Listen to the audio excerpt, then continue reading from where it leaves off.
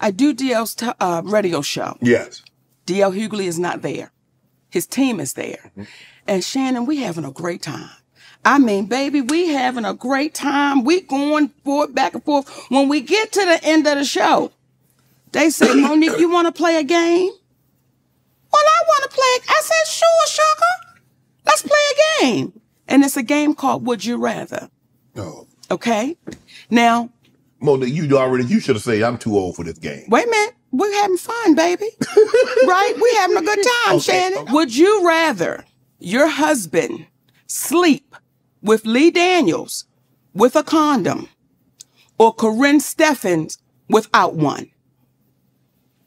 Really, Monique? Now, as y'all are watching right now who haven't heard this story, y'all going, they doing the same thing in the studio. They going, okay. That is exactly what happened. Now, his sister, and her name is Jasmine, how could you ask another sister that? Well, we just planned. I said, tell me the joke in that, because I don't know what you're insinuating. Then you're involving people that have nothing to do with nothing. I call D.L. Hughley on the phone. I say, hey, baby, yeah. Huh? That's how he responds. Yeah. Did he know it was you? Yes, because they called him to let him know Monique's going to be calling. Right. Like this, it was getting crazy. Right. I'm like, just let me get on the phone with my brother. I said, DL, how does that uplift our community? And again, I don't know what y'all trying to insinuate, but brother, what you doing? Like I said, that's just how we do it. So it is what it is. Now, it got so ugly that my attorney had to send a cease and desist. So it never aired. So we have, like, when Cat Williams talk and people, truth tellers talk, we have receipts to everything. Now we have a show in Detroit. Contractually, I was the headliner. D.L. Hughley posted a memo. Now, when you signed your deal for the Ravens, did you sign a contract? Touched me a little different because I was saying, why would you lie to our babies? Because now they're thinking if they send somebody a memo, that's what they're supposed to get. Mm-hmm. Okay? I was contractually signed to go as the headliner. Right. I mean, you go last. D.L. Hughley didn't come into the building until 9:30. Now, contractually, I said I have to be on stage by 9:30 because if the show starts at 8, I refuse to keep an audience waiting. Right. That is disrespectful to the audience. Correct. When I went out on that stage, Shannon, I made sure everything I said, he heard me. Because now you're here and I'm going to say it to you. Mm-hmm. And I said, there was one left out the pack. And when you have people that continually don't take accountability, that's why you see us in the state of affairs we're in. Yeah. No, brother, we still love you. Just take accountability for it. And we move forward. And then when you have some of our black folk that go sit in front of a white man and speak ill of their people, I'm like, y'all, what are we doing? What are we doing? Well, Club Shay Shay is getting messier and messier. It's almost like Wendy Williams didn't go anywhere. She just got a weight set. So Monique was on. Every time I see Monique these days, she's on doing some greasy video with her and her daddy complaining about something or working out. I don't know nobody that work out that much and gain weight unless every crunch you do has got Captain in front of it. But apparently she goes on Club Shay Shay and tells the story about how she came on my radio show and I wasn't there at the time. And my co-host Jasmine Sanders played a game that we played all the time with everybody called Would You Rather. She apparently was so offended by that she says she got off. She called me. Monique did, and she said I was very dismissive, like, Monique's a liar. When Monique did call me, I heard her complaints. I listened to her and I pulled the segment. So if I had been as dismissive as she alleges I was, that segment would have aired. It didn't because I respected her wishes. She's a liar.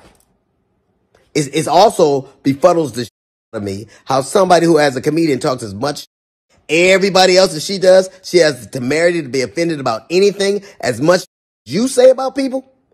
Then she encouraged everybody, allegedly it stems from the fact that I used to always talk about her on video after video, and she encouraged her sweet babies to look at the video and find them.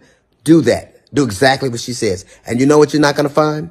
You're not going to find any evidence of that because Monique is a liar. She's lying about that. But what you will find is Monique talking about some alleged contract dispute we had. Look at the ticket. It says D.L. Hughley, then Monique. She knows the story. But what she did in response to that, she talked about my dog, my wife. This broad even brought out my daughter's personal trauma. My daughter was molested, and Monique bought that and told the world that I allowed my daughter to be raped in front of me. The lying mother. She knows she was lying. And it only stopped when everybody from my family checked her. It's interesting. You know what else you won't see Monique doing? You won't ever see her with her family, videos with her children or grandchildren, because nobody me. How do you have sweet babies when your own babies are? How do you love us for real when there's no evidence of anybody loving you for real, except your daddy, who you apparently have to pay? And FYI, daughters are paid for by daddies, not daddies who get paid by their daughters. You know what else you won't see Monique doing? Telling jokes. Monique, if she'd have spent as much time actually writing jokes and writing her Netflix special as she did complaining about not having one, it wouldn't have been trash. It got the worst reviews of any Netflix special in history, because that's what Monique does. She complains and she has grievances. You never see her being a human being. You never see her being sweet and warm to people, except when she's using it to butter somebody up to get something. There's a reason why everywhere she goes, how is it that nobody you, not even your family? How do you, I was on the road, get it. I get it every week. There's a reason you got to pay a man to love you.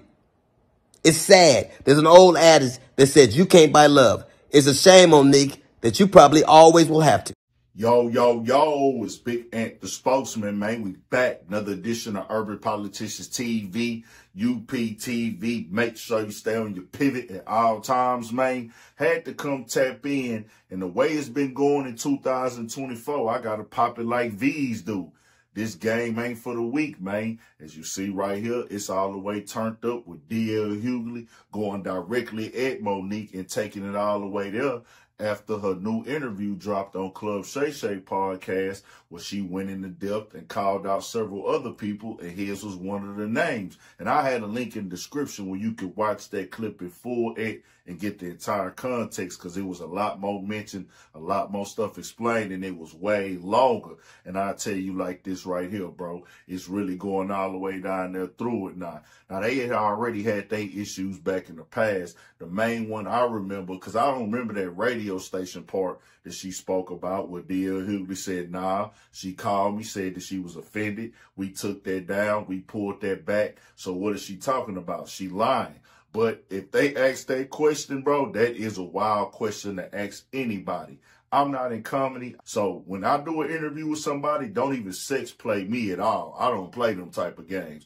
And I can understand, and that's the thing, I guess it's like a slippery slope.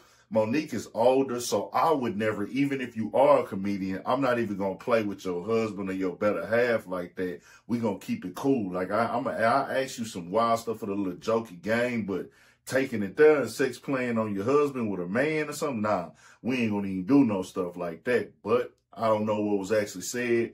He didn't say this, they didn't say that. He said that they pulled it back.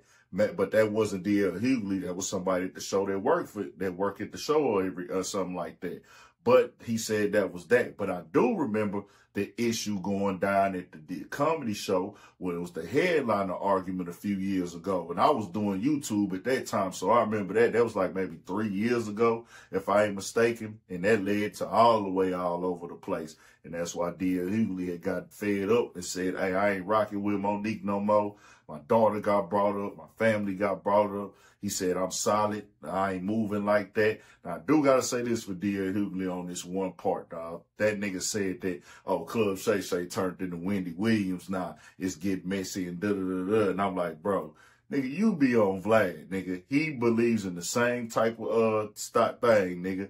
It's content or die over there, nigga. We going all the way through there, nigga. We gonna go viral and die trying. He looking to go viral and ask the Mexican questions, nigga. So you participate in that same type of time when it comes to doing interviews. It just is what it is. I most definitely speak on these things that go viral and give my opinion on them and things of that nature.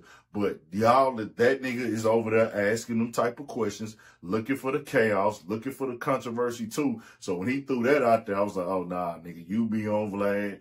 Nigga, he didn't even ask you about Monique. I remember that back in the game, nigga, when Monique and him had the little stuff going on. And I remember he was like trying not to answer, but Vlad threw it out there still. So nah, he does that, nigga. He don't give a damn. He'll go down through there. So that's that.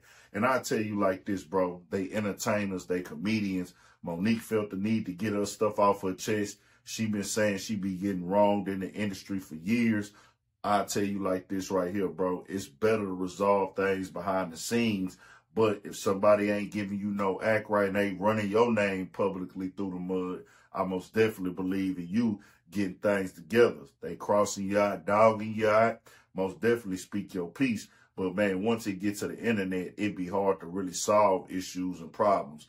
I don't know Monique personally, bro. I don't know DL Hughley personally. Nigga grew up watching both of their TV shows. Let's keep it all the way 1,000, bro.